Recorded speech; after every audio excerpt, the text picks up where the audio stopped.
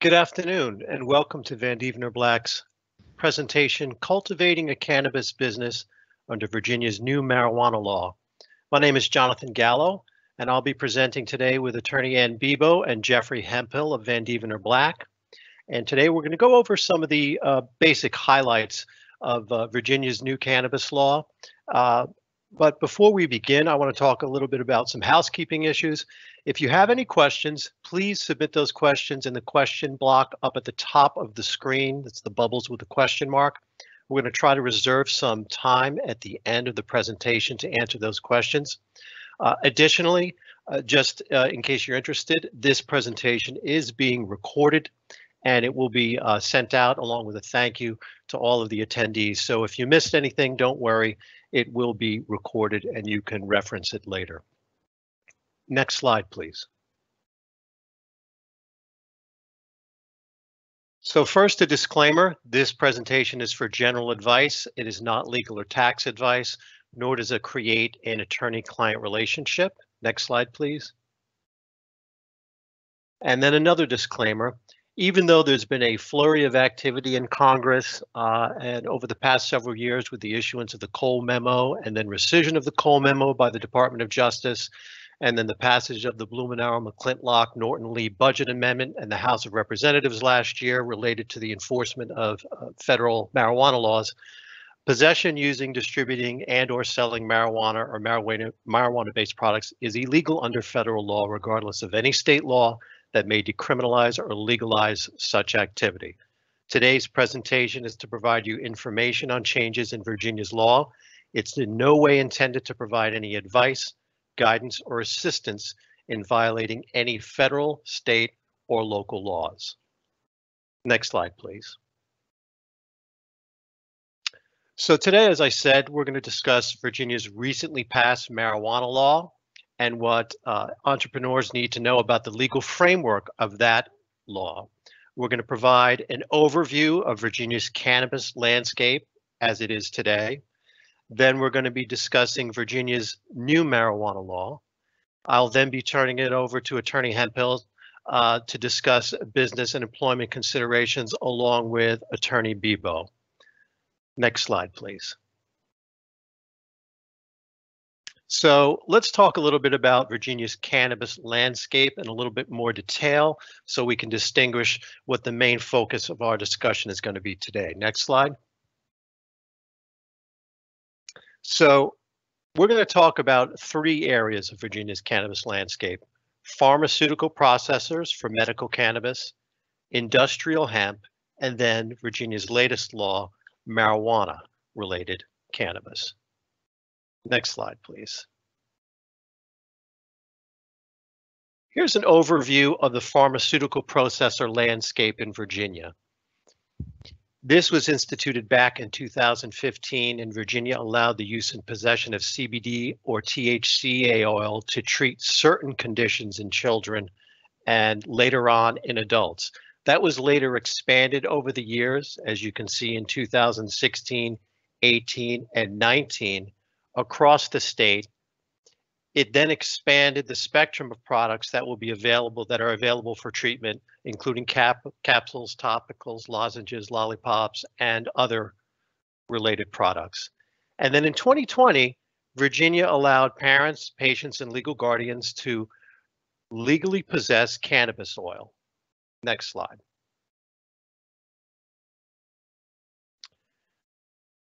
Virginia's medical cannabis industry is located in 4 health service areas. There are in fact 5 health service areas. However, health service area 1 is vacant. That particular license was rescinded and it is now in litigation. So presently, there are only 4 health service areas in operation, number 2 through 5 in Virginia, and they are being operated by those companies. They are presently in operation and are dispensing medical cannabis products. Interestingly, as I indicated, flurry of legislation in the federal government, there's also been additional legislation, and it didn't get a lot of attention in Virginia. Governor North, both the legislature in Virginia passed and Governor Northam signed House Bill 2281 and Senate Bill 1333, which as of July 1st will permit pharmaceutical processors to distribute and sell other products other than cannabis oil, and that includes botanical cannabis, usable cannabis, and cannabis products. So they're going to be able to offer more cannabis products at those pharmaceutical processors. But again, it's only to those who have a registration and are authorized to do so under those statutes. It's not open for the general population. It's only open for those who have proper registration under the Board of Pharmacy and a recommendation from their physician. Next slide, please. Next, we have Virginia's industrial hemp business. Industrial hemp was made legal by the 2018 Farm Bill. Previously, hemp had been illegal under the same Controlled Substances Act that makes marijuana illegal. The 2018 Agriculture Act removed hemp as defined under the Controlled Substances Act. Now it's defined specifically as containing no more than 0.3% THC by weight. So that's a specific definition for hemp, but that is legal. And it's regulated by a number of federal bodies as well as the Commonwealth of Virginia. The regulating body in the Commonwealth of Virginia to industrial hemp is the Department of Agriculture and Consumer Services. They're the primary regulator through December of 2021, and they will continue to operate the program this year as they did in previous years, consistently with the previous Farm Bill. Next slide. I just saw a question come up. Does the bill that I previously mentioned signed by Governor Northam mean medical dispensaries can start selling recreationally on July 1st? No, it does not. It only allows the sale of those particular cannabis products to those who are already authorized to obtain cannabis products at the pharmaceutical processors. It does not allow the sale of recreational cannabis from those pharmaceutical processors. The current state of Virginia's law up until July 1st, 2021, with regard to simple possession of cannabis is that it was decriminalized back on July 1st of 2020, and it is a civil offense. There's a rebuttable presumption that a person who possesses no more than 1 ounce uses it for personal use. That is the law as it stands now until the new law becomes effective. Next slide, please. Next slide. So Virginia's new marijuana law, let's discuss it. So Senate Bill 1406 and House Bill 2312. This law was signed by Governor Northam last month. It has a staggered implementation, and I'm going to be talking about that in a little more detail as we go along. That's important to understand. There's a number of provisions in this particular law that are effective July 1st of this year, while other provisions have a staggered implementation or ramp up. And some of those provisions need to be reenacted in the next legislative body in order for them to become effective. We don't have time to cover all of the provisions of the law in the hour we have, so we're going to focus on some key provisions. So as of July 1st, 2021, those 21 years or older can legally possess up to 1 ounce of marijuana without the intent to distribute. It also allows home cultivation by those 21 years of older of up to 4 marijuana plants per household with certain conditions. And it's important to note that that is per household, not per person. Still, as of July 1st, 2021, the sale of marijuana in the Commonwealth remains illegal. It is only this limited possession. It does not allow sales of marijuana in the Commonwealth as of July 1st, 2021. That is still considered illegal. Next slide, please.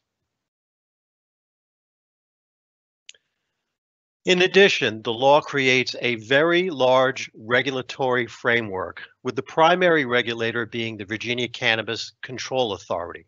We're going to discuss the VCCA in more detail in the upcoming slides. It also creates a number of programs directed at supporting cannabis businesses. I'm not going to go through all of them here, but they include the Cannabis Equity Reinvestment Board and its accompanying fund. And the purpose of that fund is to directly address the impact of economic disinvestment, violence, and historic overuse of criminal justice responses to communities and individual needs. And its goal is to provide support to persons and families and communities that are historically and disproportionately targeted and affected by drug enforcement. It's also intended to offer scholarship opportunities and educational and vocational resources who have been adversely impacted by substance use, and awarding grants to support workforce development, mentoring programs, and job training and placement services. It also creates the Cannabis Equity Loan Program and accompanying fund, which I'm going to discuss in more detail in upcoming slides. It allows for the expungement and, in certain cases, resentencing for marijuana-related offenses. It states that consumer and retail sales may begin on January 1st, 2024. These provisions have to be reenacted by the legislature next session. It also permits a local referendum on the prohibition of retail marijuana stores. That also has to be reenacted in 2022. It also imposes new taxes and modifies and creates criminal penalties. And Jeffrey Hemphill is going to discuss the taxes issue in the upcoming slides. It also funds a public awareness campaign on health and safety risks and training for law enforcement. Next slide, please.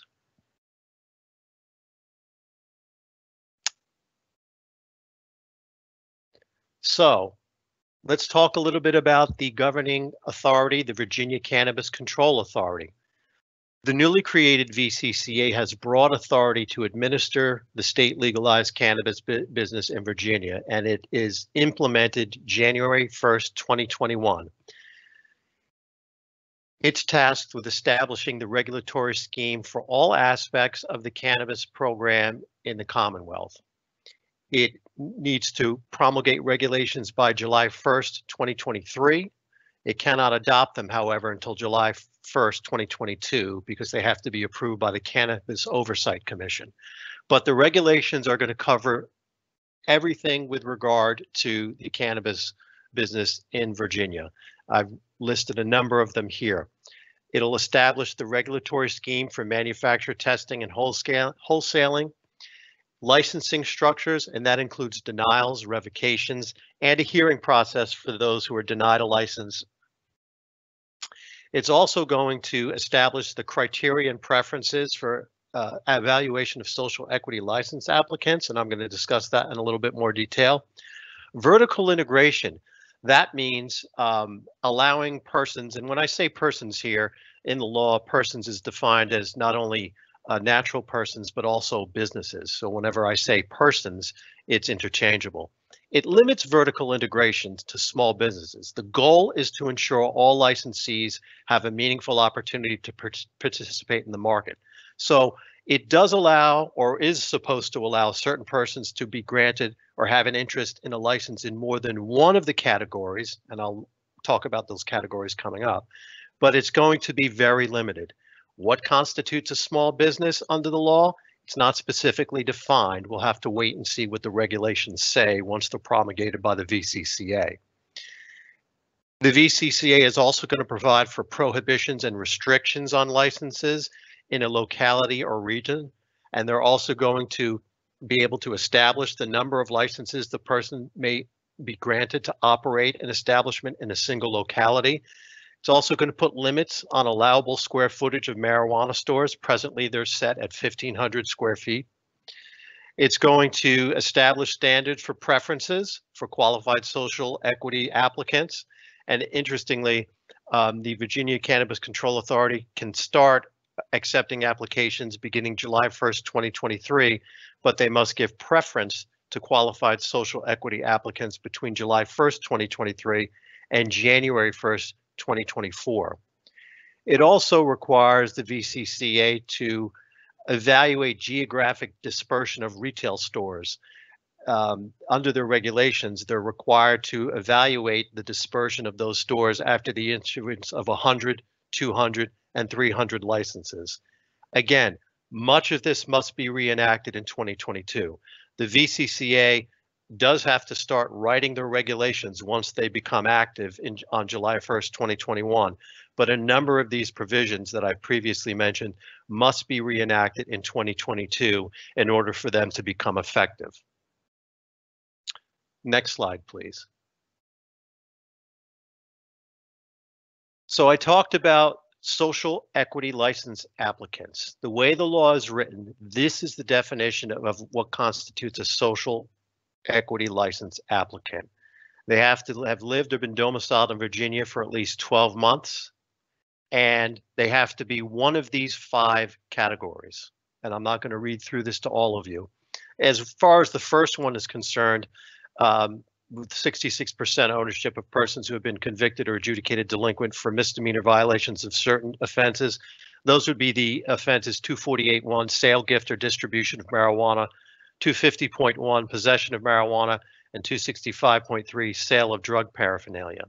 You can see that this is totally focused on residents of the Commonwealth, because if you notice with social equity license applicant number 5, at least 66% ownership by a person who graduated from a historically Black college located in the Commonwealth, not a college outside of the Commonwealth, but located in the Commonwealth. So these are the categories of social equity license applicants who, according to the law as it's written now, will get preference. The amount of preference will be determined by the regulations written by the VCCA, but they are supposed to get preference with the initial group of license applications. Next slide. The law also creates, excuse me, the Virginia Cannabis Equity Business Loan Program, along with the VCCA is to administer this program with community development financial institutions. The purpose of this program is to provide opportunity for qualified social equity applicants to start up a cannabis business. It's going to provide technical assistance, low to zero interest loans to qualified applicants, and support to allow qualified social equity applicants to apply and successfully run a cannabis business in the Commonwealth. Next slide. Now, with regard to the license, these are the license types that are listed in the legislation. Now, the VCCA has the responsibility for developing its regulations to limit the number of licenses as they see fit. However, the legislature has determined at this time that these are the maximum number of licenses that can be issued under these different classes. Cultivation facilities are 450. There's a Class A and a Class B license. They're separated out. Class A's are based on number of plants and or size of the grow area, whereas Class B are restricted by the potency of the crop. Manufacturing facility at 60, wholesaler at 25, retail stores at 400. You'll notice that there's not a limit for number of testing licenses. However, there is a restriction. A person that has an interest in a marijuana testing facility license cannot have an interest in a licensed marijuana cultivation facility, manufacturing facility, wholesaler, or retail marijuana store. It is up to the VCCA to determine the application or license fees and any waiver of those fees. Those are not listed in statute. They'll have to come with the regulations. Additionally, it's important to know that this limitation on licenses does not include those issued to pharmaceutical processors of medical cannabis or industrial hemp processors that are registered. They too can get licenses, although they're not permitted to get a license in more than one category unless they pay a $1 million fee to the fund, but they are allowed to get these licenses as well. So this cap does not include any licenses issued to those businesses that are already operating under current state law. Next slide, please. Okay, and with that, I will turn over the presentation to Mr. Hemphill to discuss some business considerations. Thank you, Jonathan.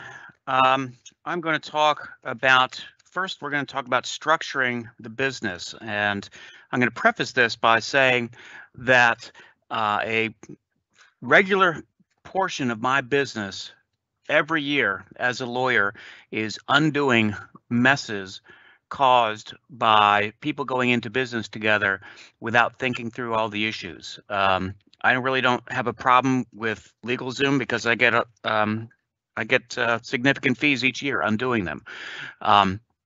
there are four basic types of entity that you can operate your business out of. The first two on the screen, the sole proprietorship and the partnership, I'm just not even going to talk about because you just shouldn't do it, because your personal assets are at risk for every business liability.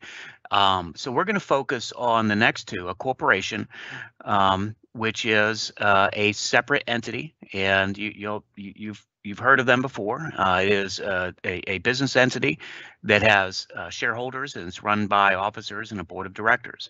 And then you have a limited liability company, which is similar. It's kind of a hybrid between a corporation and a partnership. Now, this is going to be very, very basic for some of you, but others have not gone through these specific issues. So I'm going to try not to be too basic, but there are some things that we need to talk about. And one of the biggest problems that I see out there is that there's this thing called the internet, and not everything that you read on it is true. I get a lot of people coming to me to say, well, I'm supposed to set up my LLC in Wyoming, therefore I'm never going to get any tax. It just doesn't work that way. So be really, really careful about implementing anything that you read on the internet with things like selection of entity and business taxation. There's a lot of misinformation out there. Next slide, please. So one of the things that we'll talk about is, what is this entity? Who owns it? That's important. Who controls it? Who's signing contracts and making decisions? And what are the liabilities ancillary to these organizations? Next slide, please. And again, I'm not going to talk about the sole proprietorship, because anyone who wants to go in as a sole proprietor, you're making a big mistake. And I just simply no practicing attorney worth his license is going to recommend that. Next slide, please. Same thing with partnerships. It's an outdated concept. Next slide, please. And keep going.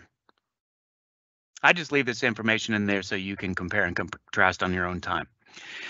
All right, the corporation, it is a formal business entity. You have a filing with the State Corporation Commission that is going to give you your certificate, and at that time, you are a legal entity. The shareholders own it. So if you're going into business with a few friends, acquaintances, family members, you are going to be purchasing shares or contributing capital to the corporation to receive shares, and that is going to be the evidence of your ownership. Next slide, please. Who controls it? There's a kind of the three-level ownership and control. The stockholders own it, and what they do is they appoint a board of directors, and the board of directors kind of oversees the general business venture, and they appoint officers who control the day-to-day operations. Now, you can be all three. You can be a shareholder, you can be a director and an officer. That's okay. Or you can be one of the three or two of the three. That's perfectly okay. What liabilities are involved? The best thing, and this is almost number one in any presentation about business entity selection, is you are going into this and you are going to risk the money that you put into the business, but you don't want to risk your house, your kids' college fund, your retirement. You don't want to risk any of that. So you want to keep your personal assets separate. So the great benefit of a corporation is, yes, if you get sued, your business assets are at risk, but your personal assets are not. Corporations come in two basic flavors. The standard default corporation is what's called a C corporation, which is for the subtitle in the subchapter in the Internal Revenue Code for how it's taxed. So a C corporation is taxed at the corporate level. So the corporation brings in $100. They're going to be paying tax at the corporate rate of currently 21%. It'll go up to 28% with the new tax bill. And then if you distribute money out to the stockholders by a dividend or a distribution, it's going to be taxed again to the shareholder at their rate. And so you have tax, you're on the same dollar that came in, you're being taxed on it twice. So that's not really attractive to people. So for smaller businesses, they have they instituted the S corporation, which is basically a flow through. So that dollar comes in, it does not get taxed at the corporate level, but it flows through and gets taxed to the owners, the stockholders. Next slide, please. The LLC. Again, it is a formal entity that you file articles of organization with the State Corporation Commission, and then you have a business. It is owned not by stockholders, but now by members. Next slide, please. There's two basic ways to structure the control or the management of an LLC. One is just by the members. So if you have 3 members, you all get together and you vote on how to do things and divvy up the tasks, and you just operate that way.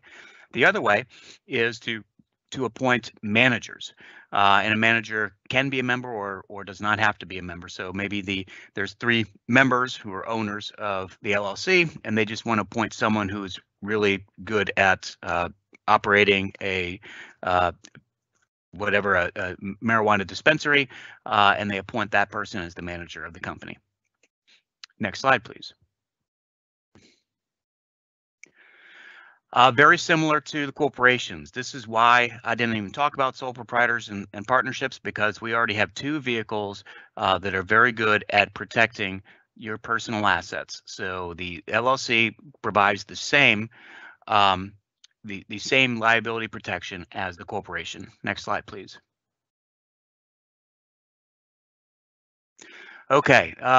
Back in law school, you have this phrase that runs through your head throughout your entire business association class. It's called piercing the corporate veil. It's lawyer speak for how does someone get to your personal assets, even if you have an LLC or a corporation. The good thing is Virginia is a very good state in which to do business. They respect the corporate form, and they don't like to pierce the corporate veil or disregard that LLC or that corporation.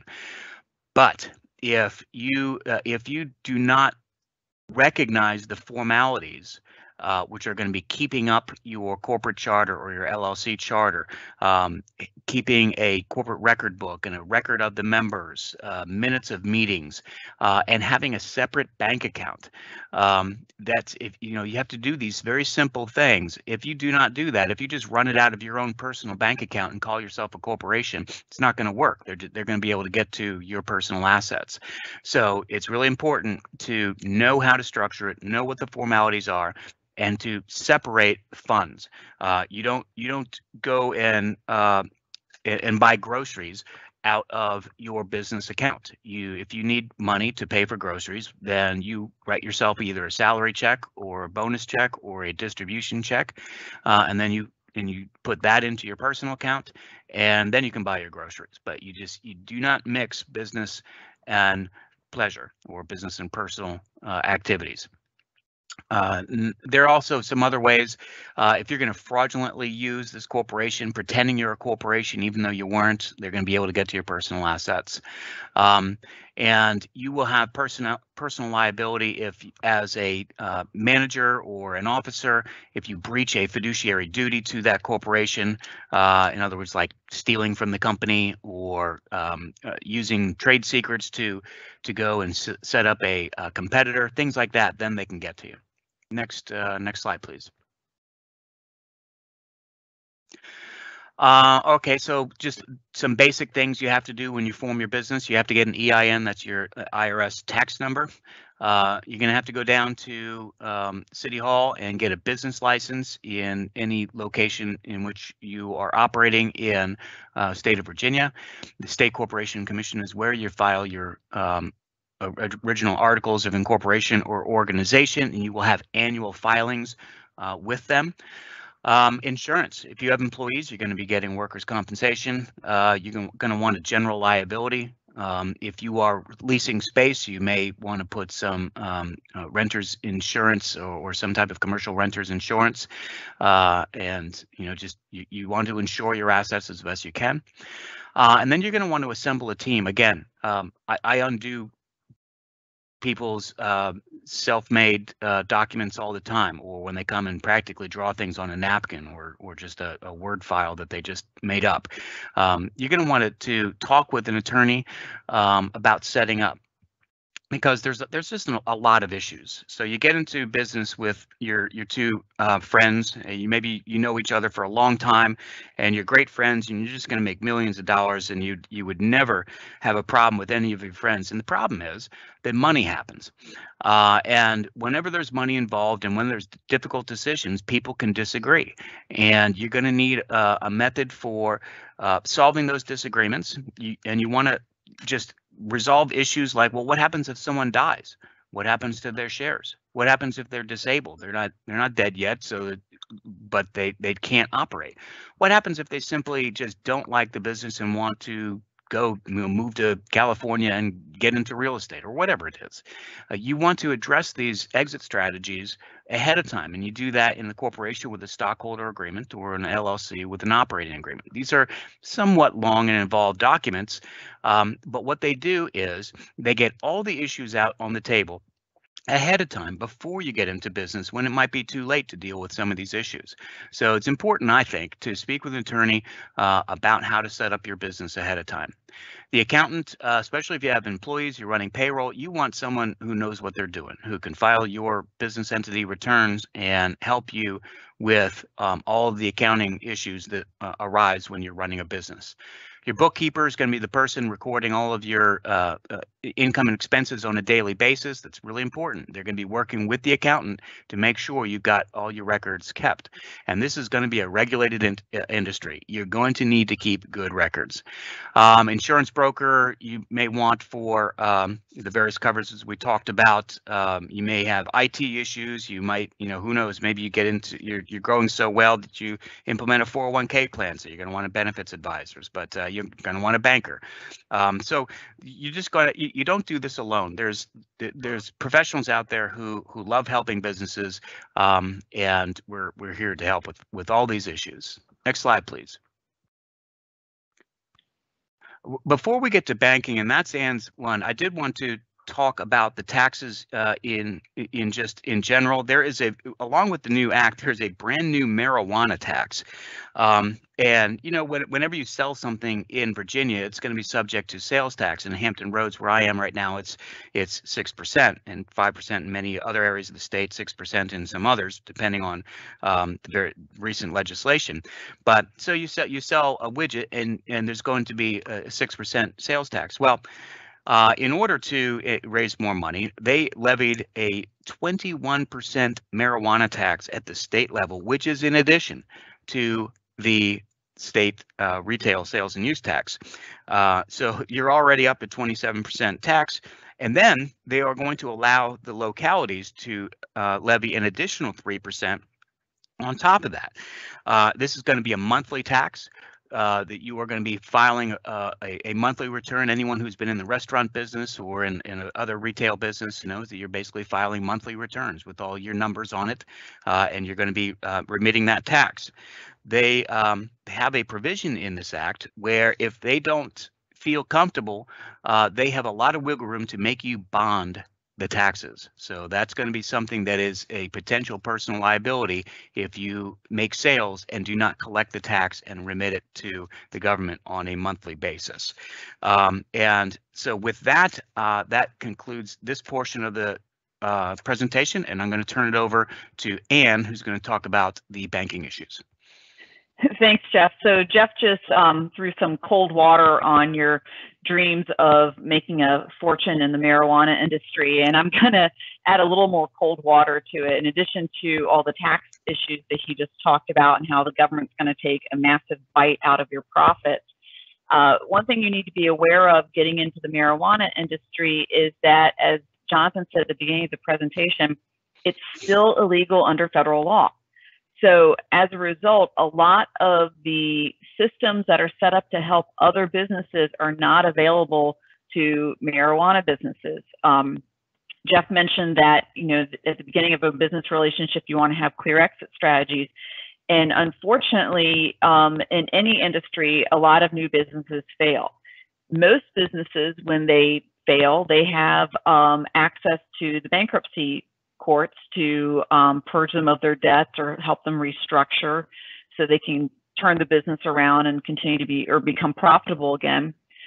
Bankruptcy law is foreclosed, is not available to marijuana businesses because marijuana is illegal under federal law. So there have been a lot of cases of businesses that are involved in the marijuana industry, including businesses that are indirectly involved in the marijuana industry, such as a real estate company that leases space to a marijuana business.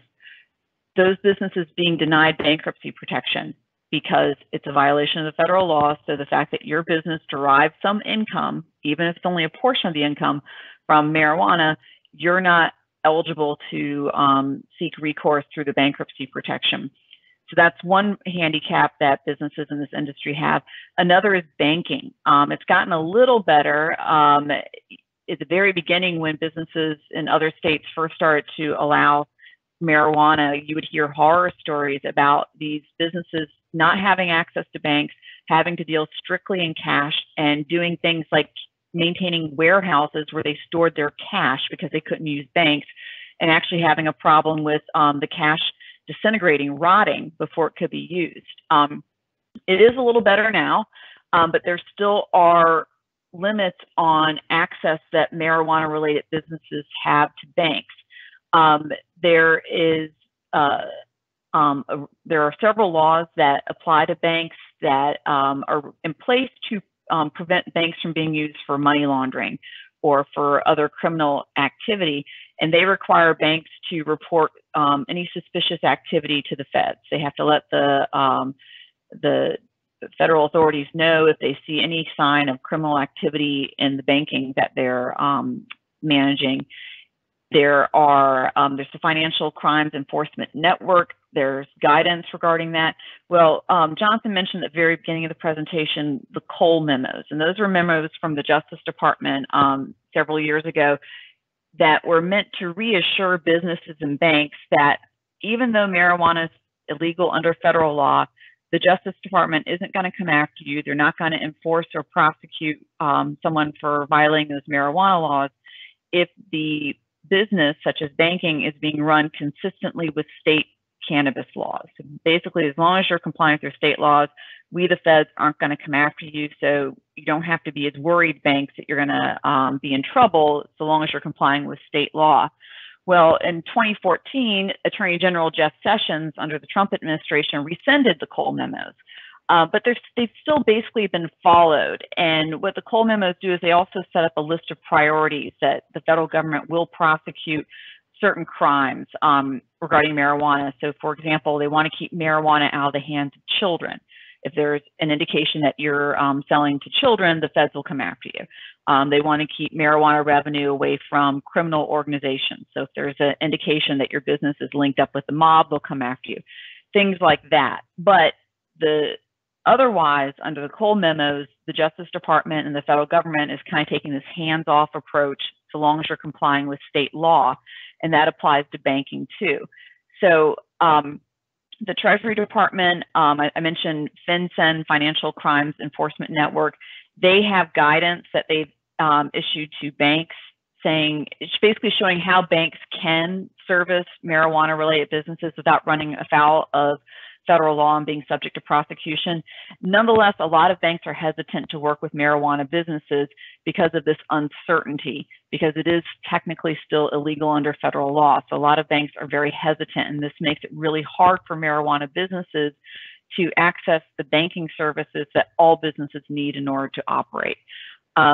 There are efforts in Congress to try to address this problem. There's the Secure and Fair Enforcement Banking Act, SAFE. It has floated around Congress for a while. In April of this year, it passed the House yet again, and now we're waiting to see how the Senate, what the Senate does with it. I am cautiously optimistic. It seems to have a lot of bipartisan support. This is not a partisan issue at all. People on both sides of the aisle recognize that more than, I think, half the states now have legalized marijuana in some form, and these businesses need to have access to banks just like any other business. So both Republicans and Democrats recognize this is something that needs to be fixed. So the SAFE Act, if it passes, would prohibit federal banking regulators from penalizing depository institutions for providing banking services to legitimate cannabis-related businesses. So as I said, we're waiting to see what Congress does with that, what the Senate does with that. Fingers crossed, it would solve a lot of problems. But the bottom line to walk away with regard to banking is banks can service marijuana-related businesses, but the regulations are very unclear, and a lot of banks are nervous about it and are reluctant to do it for that reason. Next slide, please. So another issue, another hurdle you might run into is that the SBA does not allow loans. The SBA does not provide loans to businesses that derive revenue from marijuana-related businesses. That includes both direct marijuana business and indirect marijuana business. So direct marijuana businesses are those that grow, produce, process, distribute, or sell marijuana products regardless of the amount. Applies to personal and medical use, even if the business is legal under state law. Those are direct marijuana businesses, and they're not eligible for SBA loans. The indirect marijuana businesses are also not eligible for SBA loans. And an indirect marijuana business is one that derives any gross revenue from the previous year from sales to a direct marijuana business of products or services that could reasonably be determined to support the use, growth, enhancement, or other development of marijuana. So basically, vendors that service direct marijuana businesses are in danger of being classified as an indirect marijuana business and therefore being denied SBA loans. Next slide, please. And that, of course, means that the PPP loans that were made available last year as part of the pandemic, marijuana businesses were not eligible for PPP loans. And there have been a number of instances where the federal government has offered assistance like that. And if you're a marijuana business or either a direct or indirect marijuana related business, you're not eligible for that type of financial assistance, which is one of the reasons why some of the provisions of the Virginia law that would provide some funding to socially disadvantaged groups may be a real opportunity for businesses that otherwise wouldn't have access to capital because they can't get SBA loans. The SBA has this guidance, this SOP document. I have the citation at the top of the slide, SOP 5010-5K. You can find it online.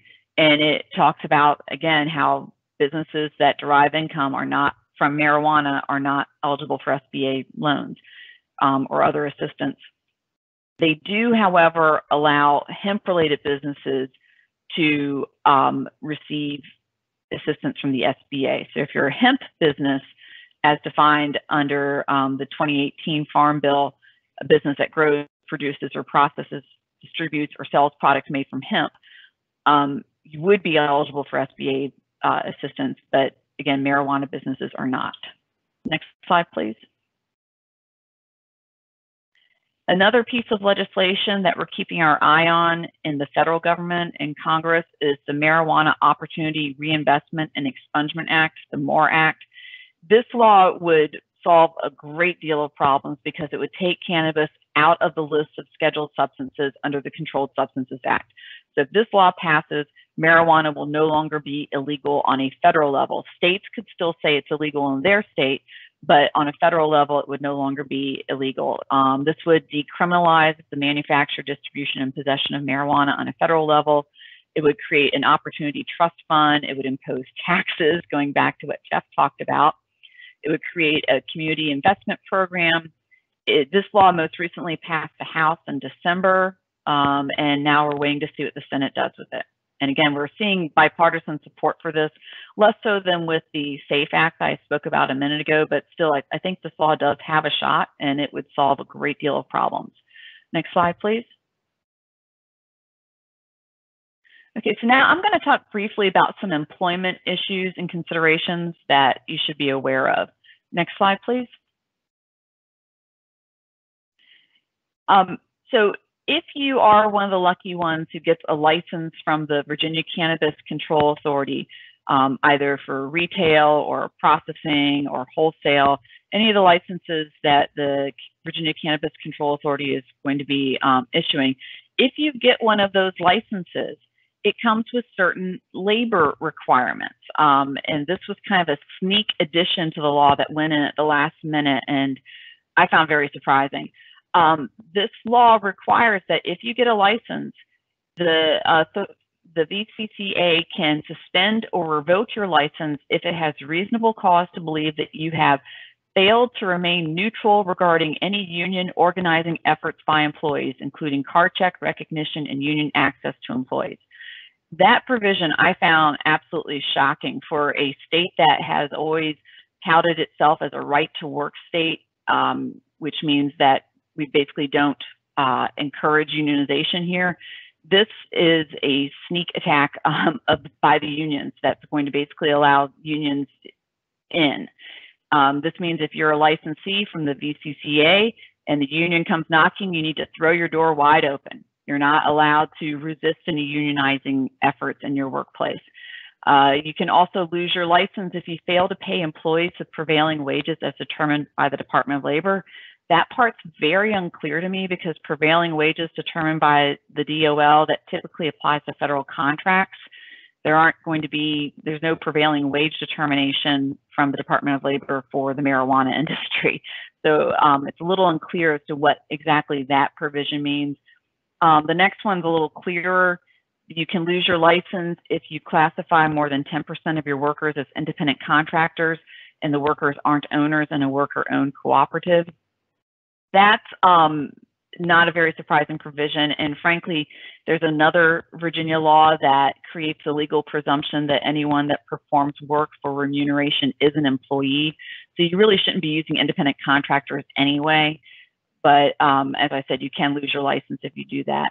And then finally, you can lose your license if you've been convicted of a pattern or practice of employing unauthorized aliens in Virginia.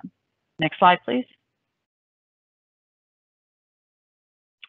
Another thing you should be aware of is with regard to your customers, and if any of you are in a situation where you have employees, a lot of employers, most employers do drug testing, and a lot of people are wondering, well, how does this new world of marijuana legalization impact drug testing in the workplace? Testing typically reveals THC. It doesn't reveal CBD. So if someone's getting their CBD from a hemp-based source, it shouldn't contain THC, but sometimes it does. And some tests, basically the testing is not very accurate. Some tests only test for cannabinoids, so THC and CBD, and they don't distinguish between the two. As I'm sure many of you are aware, testing will only show if the person consumed THC within the last several weeks. It's not very useful in telling whether or not the person is currently impaired. There's some very sophisticated drug tests you can get, but they're pretty expensive, so a lot of employers don't use them, that can get into how much THC is in the person's system, and that can help pinpoint whether or not the person's impaired, but it's a very complex matter. It's not as easy as a blood alcohol content to tell if someone's drunk or not. If the person has been using marijuana or CBD, even if the marijuana is illegal under federal law, the person might be entitled to an accommodation if they're taking it for a medical condition. They might be entitled to an accommodation not for the marijuana usage, but for their underlying medical condition. So that can restrict an employer's ability to do anything about the fact that the person is using marijuana. But it all turns on state law. Next slide, please. So another recent change to Virginia law is in conjunction with the marijuana legalization laws that Jonathan talked about. Virginia did implement a very limited employment protection for people who use cannabis oil. So under this new Virginia law, employers are prohibited from discharging, disciplining, discriminating against an employee for the employee's lawful use of cannabis oils pursuant to valid written certification by a practitioner for a diagnosed condition or disease. So this would be people who have those written certifications that Jonathan talked about, and they're getting cannabis oil from one of the pharmaceutical processors for a diagnosed condition or disease. They have a limited protection in employment under Virginia law, where they can't be discharged or discriminated against because of their cannabis use. However, they can still be disciplined or fired if they're impaired at work. and again, that gets into what I talked about in the last slide. How do you tell if someone's impaired at work because the drug testing is not very precise? The employer can also prohibit possession of the oil during work hours. And then there's a further exception that allows a little more freedom to federal contractors. Employers are not required to commit any act that would cause the employer to be in violation of federal law, or that would result in loss of federal contract or funding, or would require any defense industrial-based sector employer to hire or retain employees who test positive for THC in excess of the limits I have there on the slide. So that's just something that employers need to be aware of, and something that marijuana businesses need to be aware of. There is protection under Virginia law in a limited sense for cannabis oil use if the person has a diagnosed condition or disease. Next slide, please. So that's the end of our presentation, but we have a number of questions, and Jonathan and Jeff, I thought we could go through these together. Jonathan already answered one of those. The first question that we have, I'm not sure the context. The question is, how is household defined, like houses with apartments in the basement? Do you know, Jonathan, what the person was getting at there? Yeah, so when I spoke about home grow, basically, yeah, so household is defined in the law as individuals, whether related or not, that live in the same house or other place of residence. That's how they define it. So it's whoever's living in the same house together. Okay. The next one question, thing I'm sorry, sure. I do want to point out, which I didn't have on my slides, although home grow is allowed, manufacturing marijuana concentrate from home cultivated marijuana is not permitted. I just wanted to make sure that that was out there, although it's not on the slide. Good point. The next question is, are caretaker programs in place or planned where a said institution at a said place cultivates the crop for medical and or recreational patients together or independently? Doing so would include policing that amount of cannabis that any patient would be allowed to possess and therefore leave the premises with. Are you aware of any such programs? No, no, I'm not aware of anything like that in the law. Yeah, I mean, pharmaceutical processors are allowed to get cultivation licenses the same way any other person or entity is allowed to get cultivation licenses. So that's how the law reads. Okay. The next question is, are there any special exceptions made for individuals holding hemp processing licenses? So the law allows, as I said, pharmaceutical processors and industrial hemp processors to get licenses like other entities. The law also allows, it exempts hemp processors and pharmaceutical processors from certain provisions of the law, like record keeping, certain minimal provisions. It does exempt them from. But it also allows, we talked about preference for social equity applicants. It does also provide for slots to be left open for pharmaceutical processors to get licenses. Okay. The next question is, someone wants to become a member of the VCCA. Does the law provide criteria for persons seeking to be members of the VCCA? Yeah, so the law does list who the members of the board of the VCCA are going to be, because they control the VCCA, what their basic qualifications are. But it also allows the VCCA to hire employees, and whatever they're looking for, we don't know yet. But yes, it does list who what the requirements are. The next question is, do we know if existing retail stores in DC will be allowed to obtain a Virginia license or deliver to consumers in Virginia? I'm guessing that would be interstate transport of marijuana would be prohibited, don't you think? Yeah, so again, the law has a huge list for the VCC on who may or may not get a license and who they may refuse to grant a license to. One of that is they may refuse to grant a license to someone who's not a resident of the Commonwealth. But there's also another provision of the law that has to be reenacted for it to be effective. And if it is effective, it'll be effective January 1st, 2024, which says no marijuana or marijuana products can be imported, shipped, transported, or brought into the Commonwealth. So again, this law is very Virginia Commonwealth centric. So there really isn't, it doesn't appear to be any provision from stores from outside of the state to be able to sell in state. Okay. There's a question about what the definition of a social equity applicant is, and we did have a slide that listed the what's in the statute for that. Do you want to make any other comments on that, Jonathan? Yeah, I have it listed, and I think we're going to post the slides, what the definition of those social equity applicants are in the statute. So I know we're going to post those after this, so that'll be there.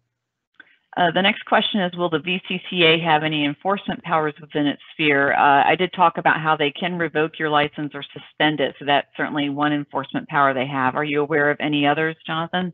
Oh yes, they are permitted to hire special agents who can investigate and conduct searches and raids, and then they can also I believe there's some forfeiture provisions as well. So the VCCA is going to have broad enforcement authority, just like the Virginia ABC Authority. The next question might be more for you, Jeff. Can you be a nonprofit in the cannabis industry? That's the term nonprofit is not a very specific legal term. If you're thinking about being a tax exempt charity under 501c3, no, that's not going to work. The IRS requirements for what it takes to be a charity are stringent. So you're not going to be able to get tax exempt donations in a 501c3 operating one of these businesses. Could you be some type of 501c4 a social welfare organization? Probably not. The IRS tells what categories of purpose are allowed under their tax exempt designations, and right now marijuana sales or cultivation is not one of those categories. Okay. The next question I think is also more for you, Jeff. Are there any special considerations that need to be made for exit opportunities for Virginia cannabis business outside of those for a business of another type?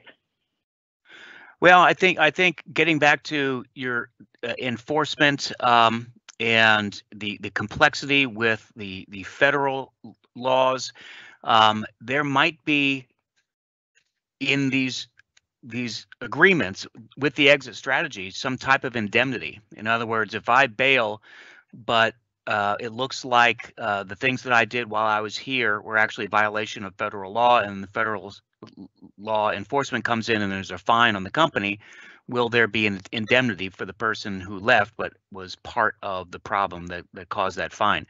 That's one of the things that I can see, but that would be similar to any heavily regulated industry that you would see. Okay. The next question is also for you, Jeff. Because marijuana remains unlawful on the federal level, is there any likelihood of IRS tax liability arising in the immediate future? We all know that the fact that your revenue was illegal doesn't mean it's tax-free. In fact, that's how they got Al Capone, right? Right now, the IRS, what I don't see is any special provisions at the IRS level regulating the various states who have already entered into the sale of marijuana. I think that the IRS is quite happy having businesses put income on their returns and paying taxes. So right now, no, there's no specific enforcement by the IRS against these. They love it. I think that it's just another source of revenue. Right. Next question is, does any of the legislation leave open for cannabis tourism? Is there anything that addresses cannabis tourism in the legislation, Jonathan? So no, there's, cannabis tourism, for anybody who's not familiar with that term, it's basically allowing people to consume marijuana while they're traveling to a particular destination. Come to our bed and breakfast, I've heard of one of them called. There's nothing in the provisions that allows specifically for that, but I did mention that provision before that could become effective if reenacted, that prohibits transportation into the state. So no, it doesn't provide for that specifically in the law. Okay, I think I know the answer to the next one, and I think everyone can probably guess it, but I enjoy the question, so I'm going to read it out loud anyway. It looks like someone's thinking of ways to make money off of grandma. Can a person give, rent, sell their right to grow? For example, an elderly person in a nursing home. How is household defined? Oh, yeah. So household is defined as individuals, related or not, living in the same house or place of residence. So the person can't have grandma in the nursing home grow some plants for them? Yeah, and the other thing is, and if it's talking about licenses itself, licenses are not transferable between businesses or individuals. I imagine the person was asking about the exception that allows you to grow a plant for personal use. So the next question is there any indication of how attenuate the relationship to the business to the marijuana industry must be in order to be disqualified from SBA loans? Any recent examples from other states? We've been talking a lot about this internally, and the guidance from the SBA is very broad. They do give the example that if you're a plumber that comes in and fixes pipes for a marijuana business, then you are not considered an indirect marijuana or direct marijuana business, and you would still be eligible for SBA loans. But there isn't a lot of other real specific details or guidance, and you can imagine this being taken to the extreme. But one of the things the regulations talk about is whether it would be reasonable or, and Jonathan, jump in if you can remember the words better than I, but whether what you're selling is foreseeable as something that would be used by the marijuana industry, and whether you're directly supplying to the marijuana industry. Yes, that's correct. Something that's reasonably determined to aid in the use, growth, enhancement, or other development of marijuana. That's right. Okay, the next question is, does the labor portion of the bill have to be revoted in the next session? I don't believe so. I believe that's part that's in there. Do you know, Jonathan? I think that's in there. I don't believe that has to be revoted. No. Next question is, in Virginia, what is the legal status of Delta 8? Does the new law address it? It does not. Delta 8 is, and now they're talking about Delta 10. No, it doesn't address the legality of Delta 8, and quite frankly, it's so new. A lot of states are grappling with that right now. Okay, we're at 1:02. Should we keep doing a few more questions, or I don't want to impose too much on people's times. What do you think, Jeff and Jonathan? I'm available. Yeah. All right, we'll do a couple more. All right, so the next one is, do we have any details as to what defines a resident? Well, somebody who's been domiciled or resided for the purposes of applications, it is somebody who has been domiciled or resided in Virginia for the last 12 months. So a fixed home or business, you know. It is likely they will use the Virginia Department of Taxation uses concept of domicile because people like to say that they actually live in Florida because they don't have a state income tax. So they're going to be looking at, where are you registered to vote? Where are your cars registered? Do you have a lease? Do you have a mortgage? Where do your kids go to school? Does your spouse have a job? Where's their job? Where's the W-2? They're going to look at all that. You can't just, be in Moyock or in Maryland and pretend that you're a Virginia resident just because you're close. Yeah, that's right. They'll reference back to that particular law, but resident is not specifically defined in this particular one. The next question is, does the law make any special regards for individuals that hold hemp processing licenses that are applying for vertical integration? Yeah, so it allows registered hemp processors to obtain licenses if they want to have a license in more than one of the categories discussed. They need to go through several requirements, including paying $1 million to the Virginia Cannabis Control Authority. Wow. The next question is, will the Commonwealth set the sales price at which a licensee can sell cannabis, or will the licensee be able to set their own prices? Right now, that's up to the regulations of the VCCA, which aren't written yet. It does allow the VCCA to set limits on the potency. Doesn't talk about the pricing by the VCCA. Okay. The next question is there a cap on the number of social equity applications, or can all the licenses go to SEAs? And I believe the answer is that there's no rule on that. Is that correct, Jonathan? Yeah, there is no cap. They just have to meet the qualifications as far as social equity applicants. But they could conceivably give all the licenses to social equity applicants if they wanted to. They're supposed to have a preference for them between July 1st, 2023 and January 1st, 2024. Conceivably they could, but it doesn't say that yes or no on that, just that they get a preference. And there's no limit to the number of applicants as long as they qualify. Has it been determined when the application process will begin? So as I said before, this has to be reenacted in 2022, but right now, the way the law is set up, the VCCA can start accepting applications for licenses beginning July 1st, 2023. They can start accepting them. There are a couple questions here about legally transferring plant stock such as seeds, clones, and mothers. Is that legal now? Can you legally buy seeds online starting on July 1st? That is still seeds and clones and mothers are still considered marijuana because it's any part of the plant. This law does not legalize that, nor is it legal under federal law. So that kind of raises an interesting question. The Virginia law allows people to have a small number of plants in their home for personal consumption. How do you get those plants? Yeah, so this is the chicken and the egg. That if anybody watches the discussion in the General Assembly during the passage of this bill, that very question was raised, that the law is making it legal to possess and for home grow, but where are they going to get them? That's not addressed in the law where they get them. Yeah, I don't think you'll be able to pick it up at McDonald's nursery. No.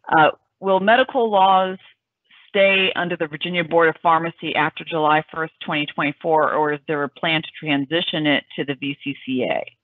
So the law continues the regulations governing pharmaceutical processors to continue through beginning on July 1st, 2021, until the Board of Directors of the VCCA promotes its regulations that are supposed to be promulgated no later than July 1st, 2023. So it looks like it's going to transition over to the VCCA, but the VCCA, there's a provision in the law that says they should write their regulations to ensure that they are as close as possible to the existing regulations of the Board of Pharmacy.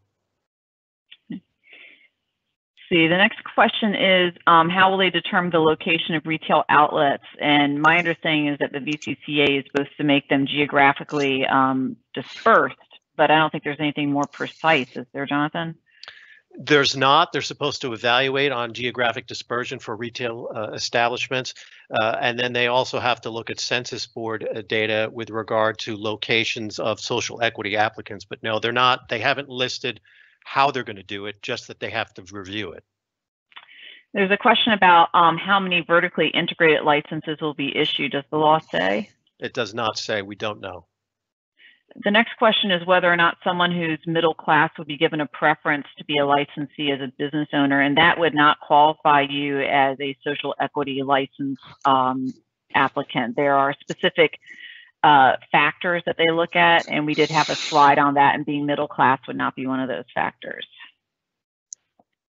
Next question. If I heard you correctly, I heard that there isn't a caregiver program currently or in the future. For example, set producers for set patients. Access is difficult currently for elderly and sick in the Southwest.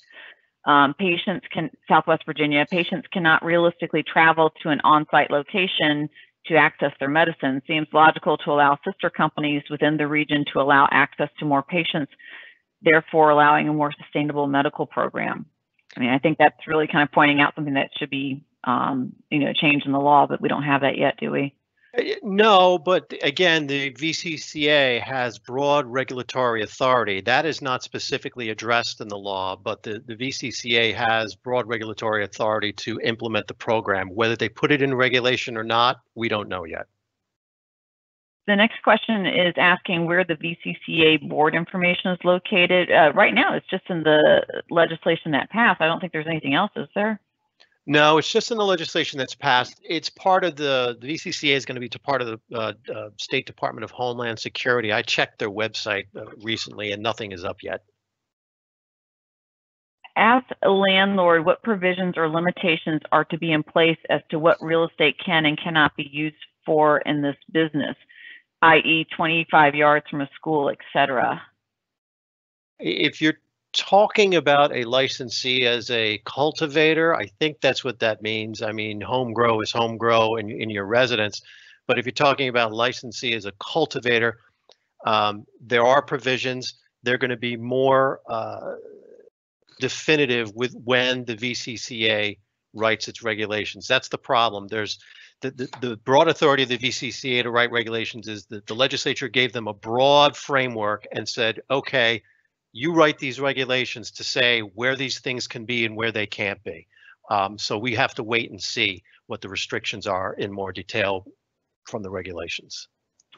The next question is for you, Jeff. It's about taxes. As you know, you can't deduct business expenses if your revenue is from illegal goods such as marijuana. So marijuana growers can't take business deductions like other businesses. They can only deduct the cost of goods sold. So the question is, since the cost of goods sold is the only thing that can be deducted from taxable income for cannabis business, how aggressive can you be in calculating inventory and cost of goods sold?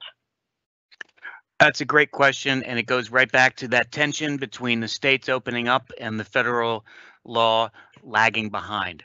I think that by the time 2024 comes around, there will be likely legislation that is going to tell us one way or another how it's going to work. But right now, there's just no guidance on it. There's no federal guidance in the IRS regulations or in the Internal Revenue Code about what happens when the states start making this legal and there's national consensus that's going to happen. We're just in a gray area, and we're just going to have to wait to see some of the federal legislation that we've been talking about, because once that happens, if that does open it up, then the IRS is going to follow suit. Again, they're gonna want to encourage any business that's going to be bringing in revenue and paying taxes. But right now, we just don't have any. That the law is what the law is on the books, and so those prohibitions against deducting illegal activities are still there. The next question is about whether, when the VCCA is formed this upcoming July, whether they will publish fees and guidelines for the applicants in more detail, and that certainly is our hope. Do you have anything further on that, Jonathan? Yes, I'm sure that they will. They'll put it out there, the application process. Let's see, a few questions about downloading the presentation. You will receive an email from us that will thank you for attending, and that will have a link where you can download the presentation. You'll get that probably later today.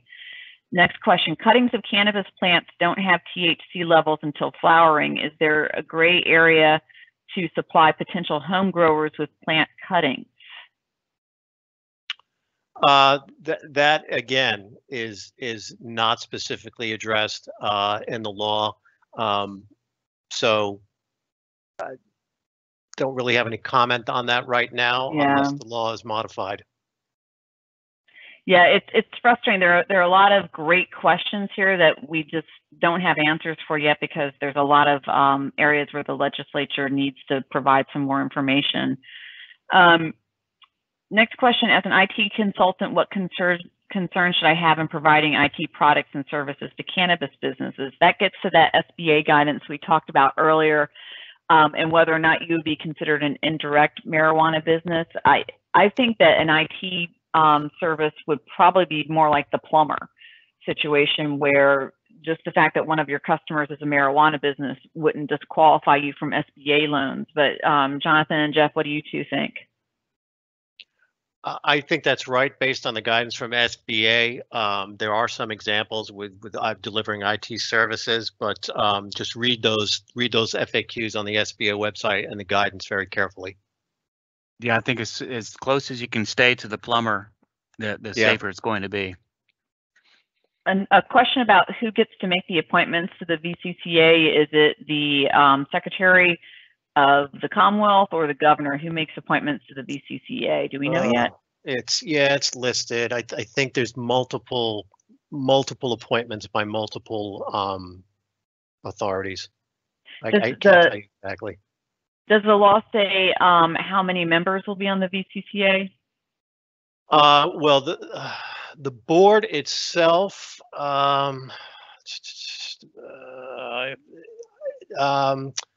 there's an advisory council that assists the board with a total of, I think, 21 members. The board itself, I cannot remember exactly how many members are on the board. It's obviously a limited number, but I can't tell you off the top of my head the number. Sure. It's listed in the law. The next question is whether the 4-plant count applies to all stages of cultivation, or is it just 4 mature plants, and then maybe you could have some additional plants that weren't mature yet. I think it's just 4 total, isn't it? Yeah, it's 4 plants. If I don't have space to grow my 4 plants, can I rent the space? I think that's where we crossed the line. I think that's where we crossed the line. You know, you're no longer a plumber. Now you're starting to be more actively involved in the business. I would think so too. Someone who's leasing space for the purpose of cultivation is likely going to cross that line. Yeah. Yeah, I don't think that would be allowed. This looks like the last question. Steady genetics testing below 3% at time of transport are hemp to me. Hemp by definition, marijuana is a made-up word.